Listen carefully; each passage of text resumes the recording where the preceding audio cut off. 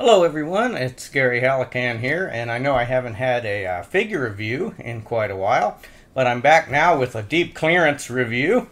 As expected, the Marvel Legends Eternals figures finally went on very deep clearance at my local GameStop. So if you just have a little patience, you too can own the characters no one likes for very little money. My collection is largely made up of clearance figures of characters most people don't like. So you can go to your local GameStop and look for these as well, and you'll see they've got about 5 different price stickers on them as they've been marked down over the years. Well, over the past 6 months, I guess, not over the years. These would have come out fall of 21 sometime, right? Somewhere around there. Or was Eternals the year before? I don't know. They haven't been out that long. Anyway, though, I do have here the 2 Eternals that I did like from the movie. We've got Makkari here, which I actually sort of liked that character, and Sersi here, which I just liked how her outfit looked. So we'll see what we get with these figures, see if they're any good. As for packaging, it's your typical Marvel Legends packaging. It's got pictures of the character that don't look very much like the actor. I don't know if that's me. Has anyone else noticed that?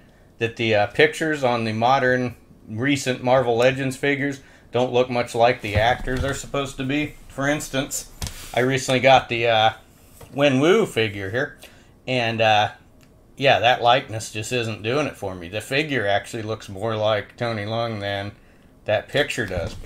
Whereas just a couple years ago, the Marvel Legends Captain Marvel just used a regular photo of Brie Larson that's been on lots of different promotional materials and so forth.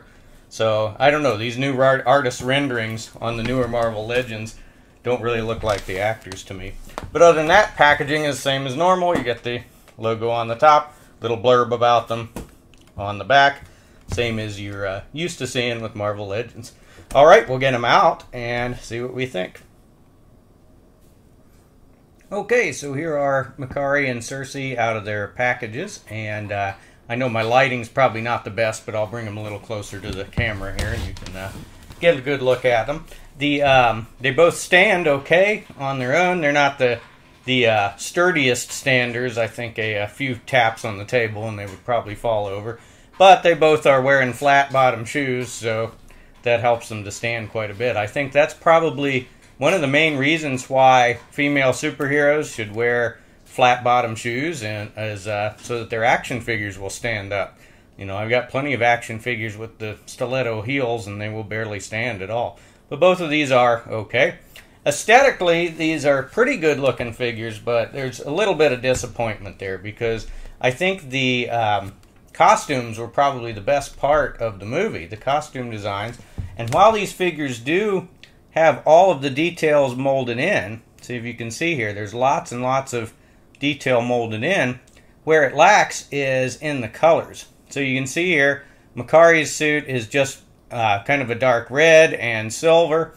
Similarly with Sersi's suit here, it is a nice metallic green and silver, and that's it. There aren't any other shades of any other colors in there. So if you look at the costumes from the movie, there's kind of moves through different shades of green in her suit and different shades of red in Makkari's suit, and there's also some tiny gold lines in a lot of the places. So I think the colors disappoint a little bit. The molded detail doesn't disappoint at all. It's got it all in there, all of those geometric shapes and everything. But I think with just a few more shades of colors, these would have looked a lot better. So the face sculpts, they're not bad. They're painted really well, of course. You know, eyes in the right place, lips and all that. I think both faces actually look more like the actresses than the pictures on the box. So I think Makkari's actress is her name, Lauren Ridloff, I think was her name. If I get that wrong, you can let me know in the comments.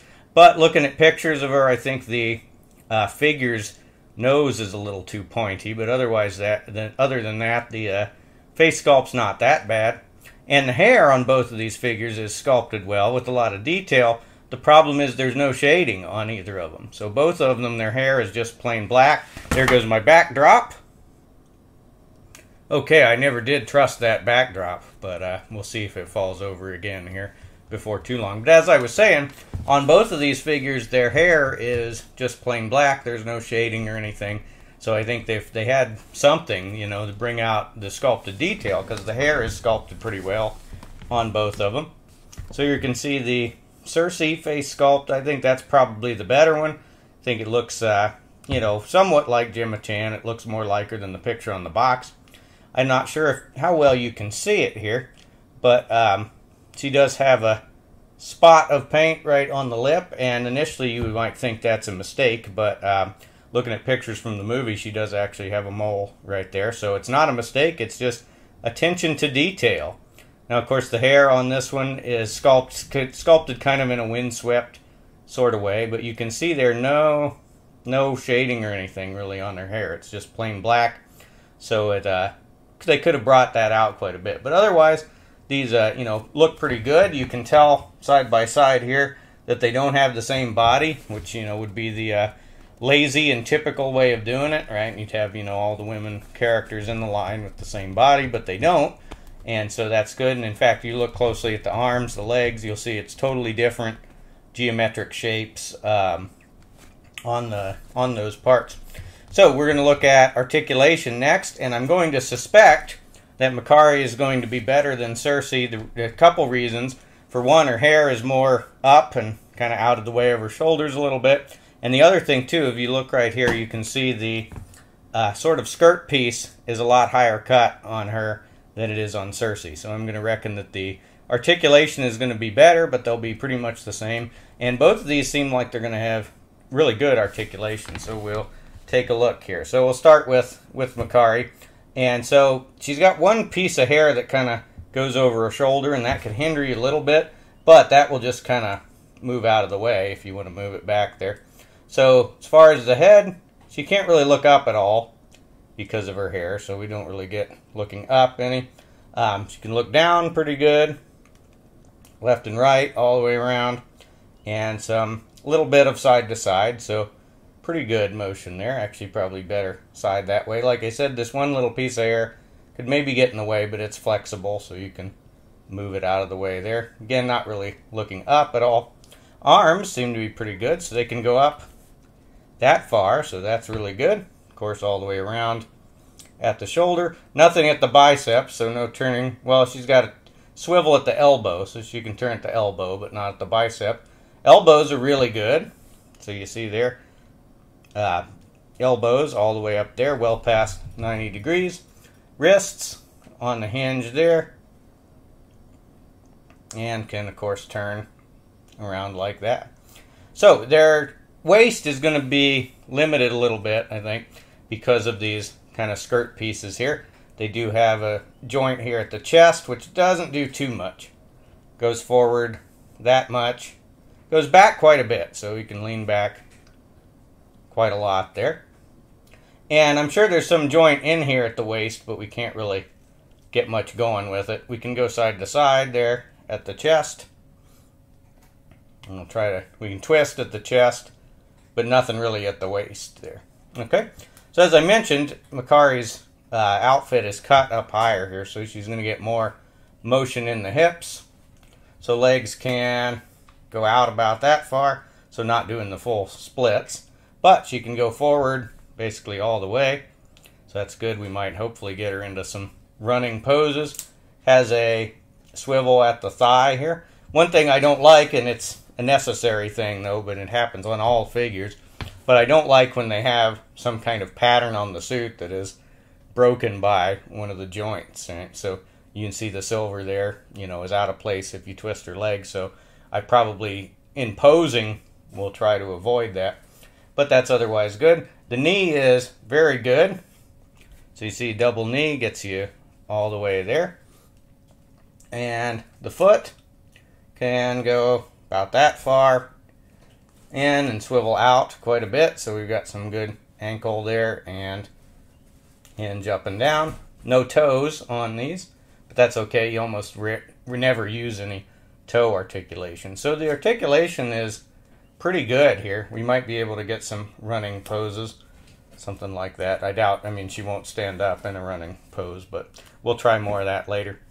So if we look at Sersi here, it's going to be very similar, I think, but possibly a little bit worse, I think, because her hair, yeah, is really going to limit her here. Again, she can't look up at all. She can look down quite a bit, which is good. Of course, turn side to side. Her hair doesn't really limit her turning side to side that much, but it does limit the tilt. She can tilt more that way than this way because of kind of the windswept hair design.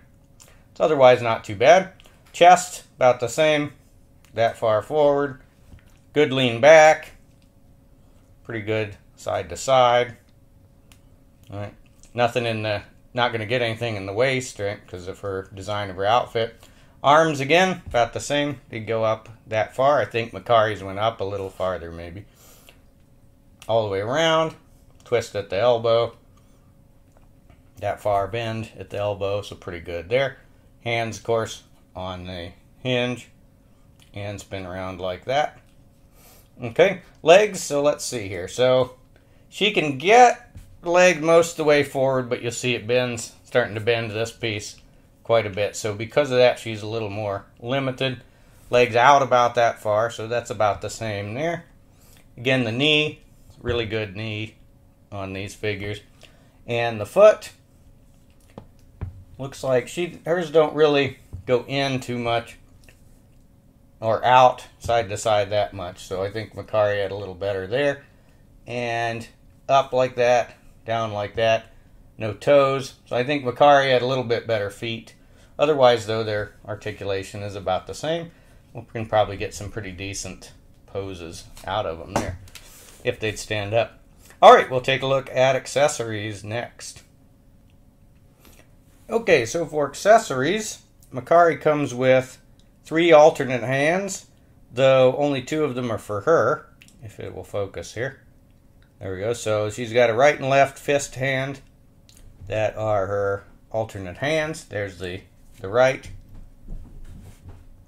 Here's the left. They're okay. They're just plain fists.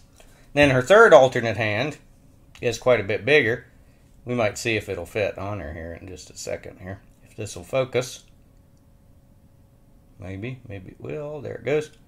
Alright, so this one's a little bit bigger because this is for the Build-A-Figure part that she comes with. So she comes with Gilgamesh's right arm is the Build-A-Figure part. So that alternate fist hand is actually for him. So I don't know. I doubt very much that I'll be getting the full series in order to do the Build-A-Figure unless they drop even deeper on clearance at GameStop. But we'll see what happens. So anyway, that's the only accessories Makkari comes with, which is a little disappointing, but it also, I can't think of really what she could come with.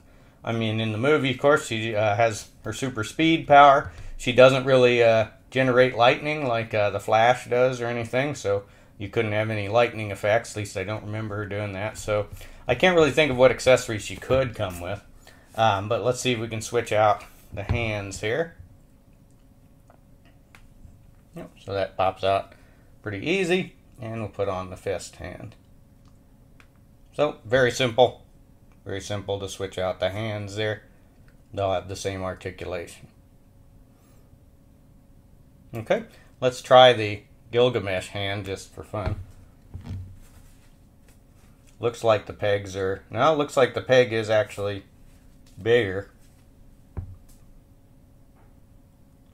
Yeah, it looks like the peg is actually bigger, so I won't put that one on. I don't want to mess it up there. So, but anyway, that's all that she comes with. So the alternate fist hands and the Gilgamesh Build-A-Figure part and his fist hand. So let's see what Sersi comes with.